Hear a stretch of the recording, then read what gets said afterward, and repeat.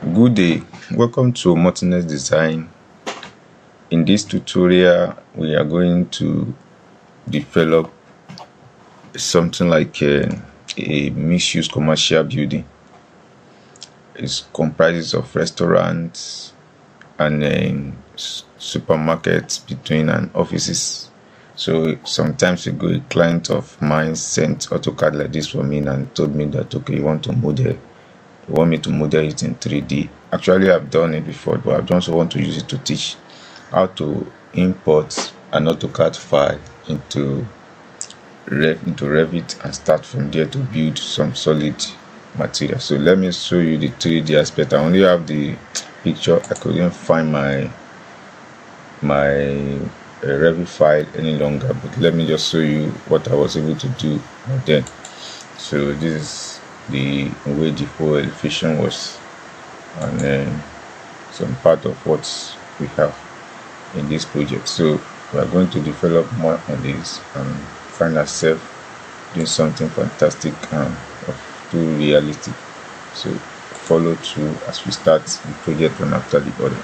So now we go to the ground floor. The ground floor has restaurants all through and all this kind of space. The first floor we have it here.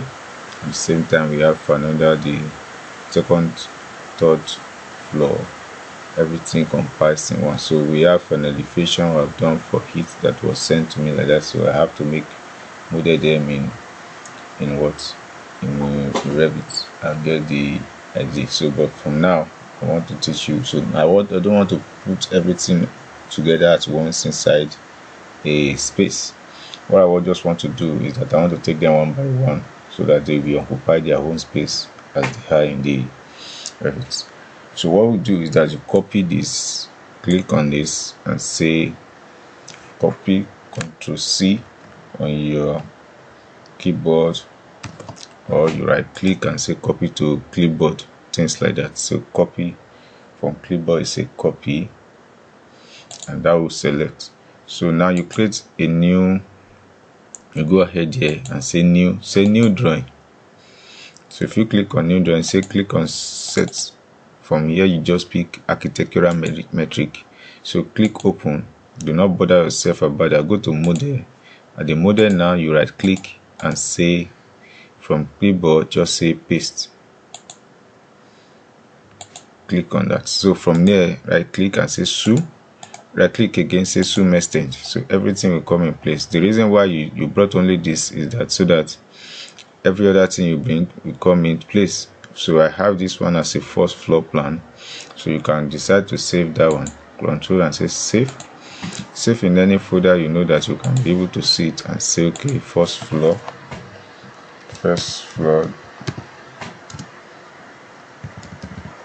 Good. So you save that.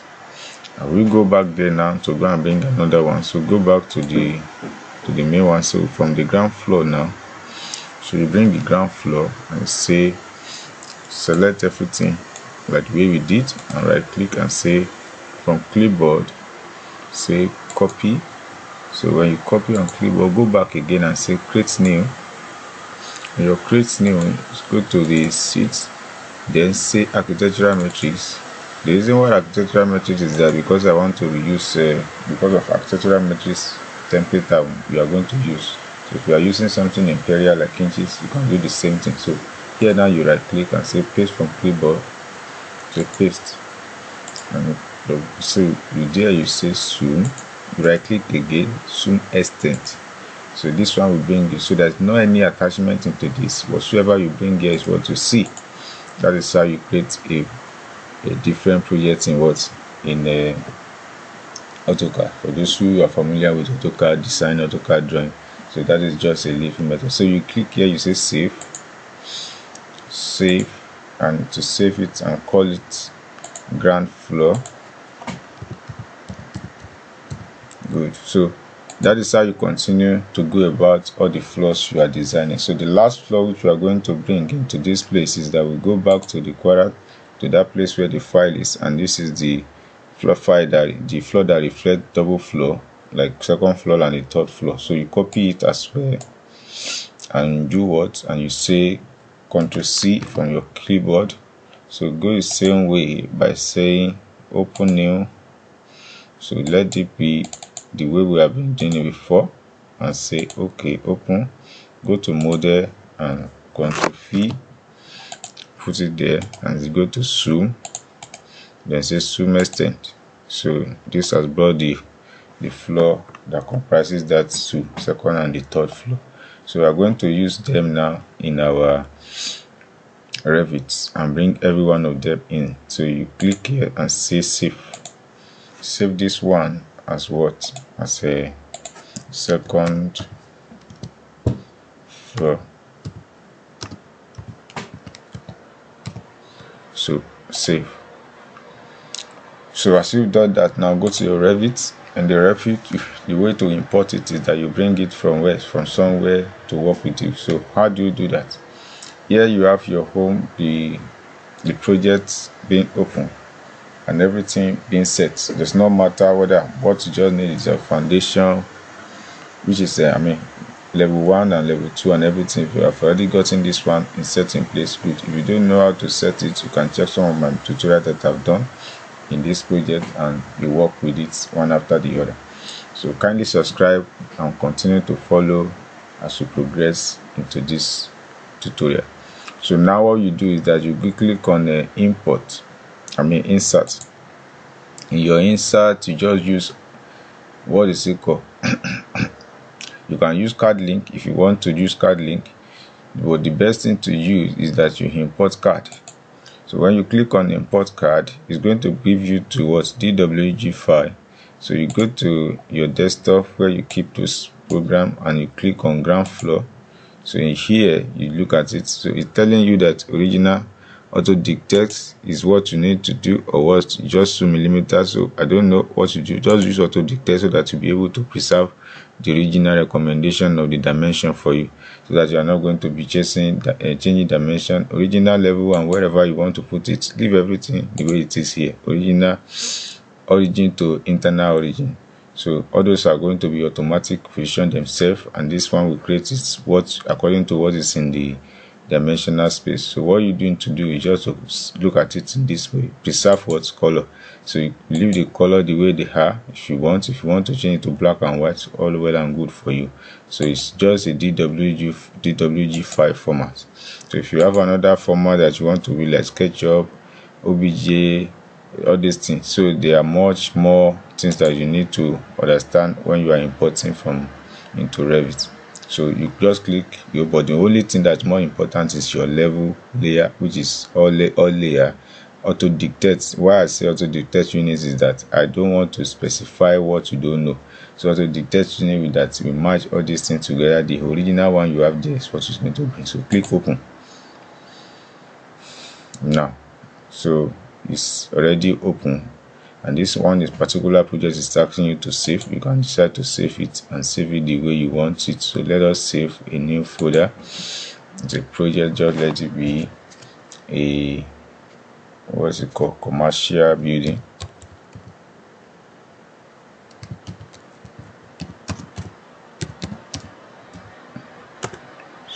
Commercial building. So from there do the same thing here, commercial building. Good. So you save like that. So now you've brought this particular building into existence. So go to 3D. There is it. So go on 3D and go and see everywhere you click, you find it there. They are all there, and being one of the projects you have to make use of. So this is the import of the project you have done, and that's how you import a project in in Revit. And that is the beauty of whatsoever you want to create as the foundation to your design basics. So after you have done this, you just extend and reorientate things, change them the way it's supposed to be. And as you have done this, so you begin to do your drawing one after the other, and get everything accurate. So that is one. So if you want to import the second one, go to your level 2. At the level 2, you go there again and say insert. At the insert, you click on import card. At the import card, you select the one you are importing the way we have done before. This time around, first floor. In first floor, auto and things like that. So original preservation and things. So just click open. So you snap you to the points of which you have already done. You see that you maintain the whole aspect. Let us go to 3D and see what you are talking about. So you maintain the same origin, because the same origin allow you. So it's same way, the same pattern, the same size. Can you see? So that if you design, it's going to be more easy for you, because why? You did not bring any external or extra things. So wherever you have the line D, it's the same way you having it on the 4. So all the grid line, everything snapped together. You don't need any too much of adjustment. So you want to create more level, you can decide to create more level here and say create similar. From here now you look at the 3000 and you create more.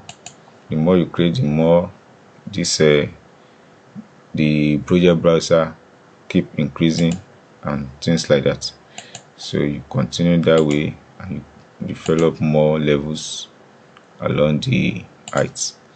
So that is how you continue to do what you need to do, and everything is going to be generating itself. So on the level 3, we are bringing the same thing. So import card. At the import card, go to desktop, search for second floor and say open. So the same way, the same position, the same where it's supposed to be. So where you want to check whether they are real or not. So what you need to do is to go to this place and say underlay. Underlay, say okay, level, use 3, say apply. Can you see? So everything snapped to the original position. Okay, this one a little bit leaving the space, but don't worry, we're going to adjust it later when we start to develop and build everything in places.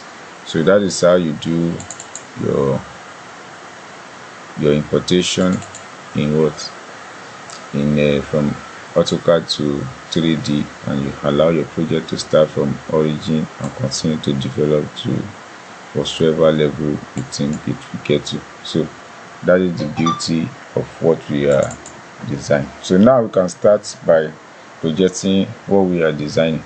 So how do you do it? This one do not need money of thinking. All you just need that to bring the wall and begin to do them one after the other. So from here you see architecture, click on this say wall. At the wall level, begin to do. So there are two methods to do something in a critical way. So what you do is that is that you use line method like this. You start drawing them one after the other. So here you see that there is some certain space which means that the wall does not have the same thickness of that particular one. So what you do is that you edit and you say edit this place and change it to normal wall 225, which is 6 inches if you are using imperial in your country. So that is it. So you do that. So from there you maintain this by using this to create whatever you want to create. Now I want to use this particular pick line to do my own job.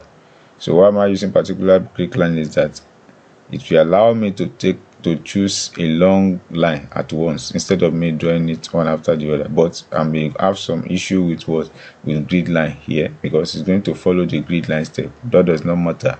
Later I can reduce them and get them to the sizes in which I want. So I start. As you are seeing it, I'm clicking, it's selecting. I'm clicking, it's selecting, because it's selecting in a big level. It's allow my work to be easy. So in the later on, I will just like getting. So you can use face as well.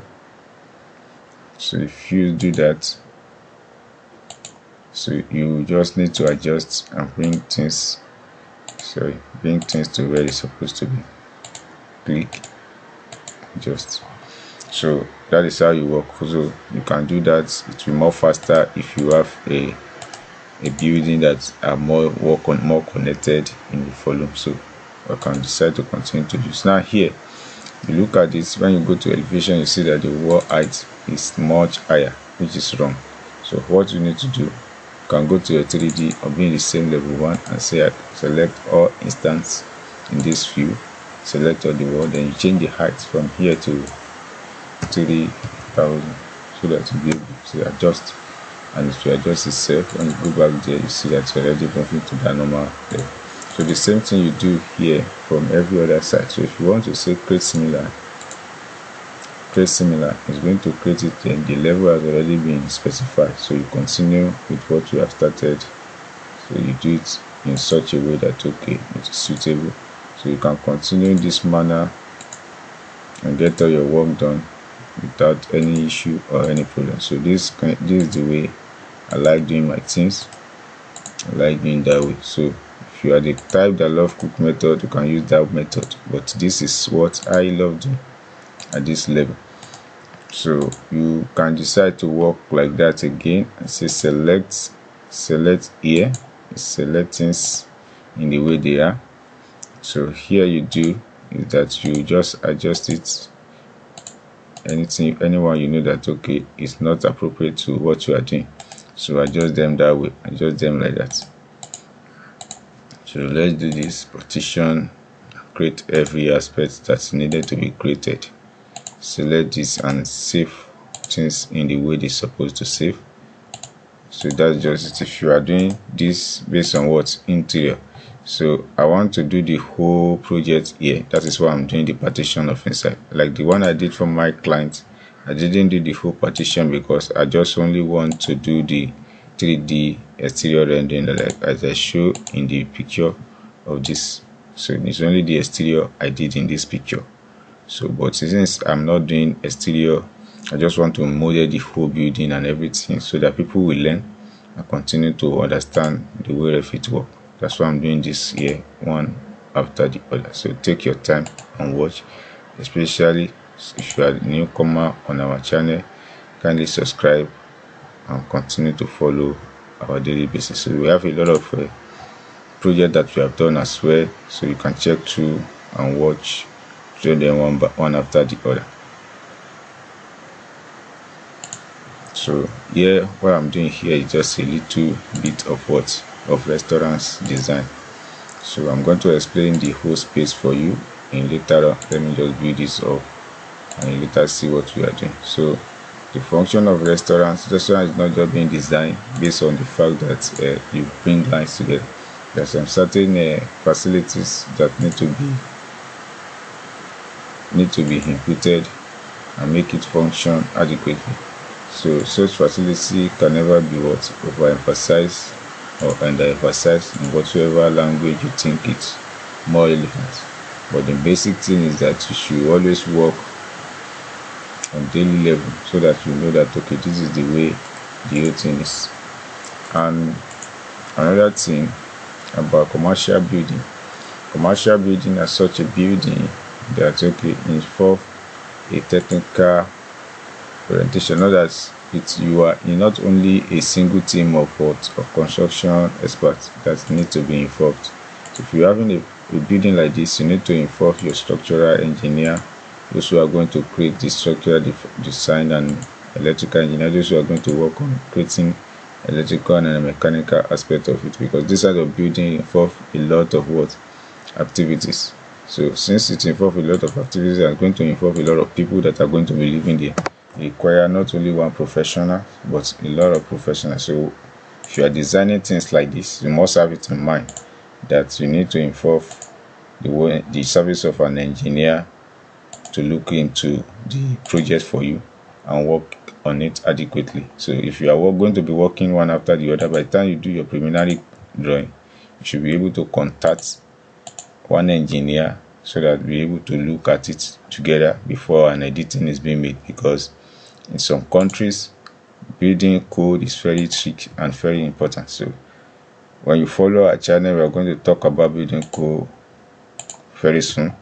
So we discuss what entails building code, why building code is much important, things like that. So this is the basic rules of what we are creating for now.